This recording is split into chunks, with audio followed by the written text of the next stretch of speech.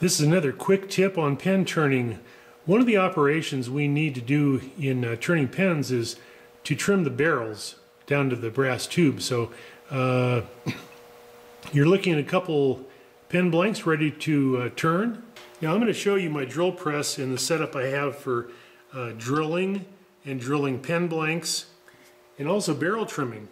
So this is a fence that is in a slot in my drill press table. Most pen turners have some sort of a jig or fixture that allows them to put a pen blank into a slot. I have a hinge on the back side of this, and I can very easily open it up to the correct size. It goes from about 1 inch, and that one's too big, all the way down to probably 3/8 of an inch.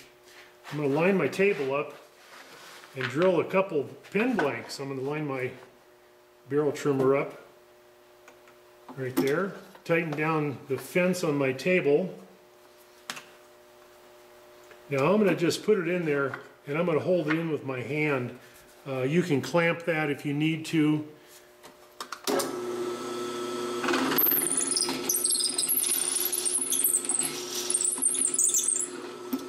I have a lot of control with my drill press.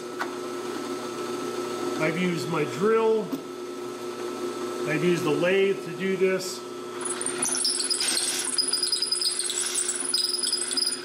And it's that fast. There's a lot of control.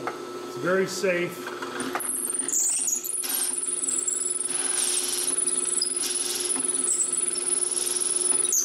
And I can just bring my little jig out to where it's safe to operate and put it back on the fence.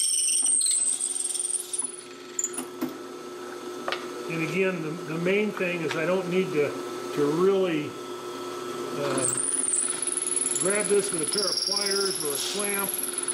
I can just put it in there and very quickly trim my barrel.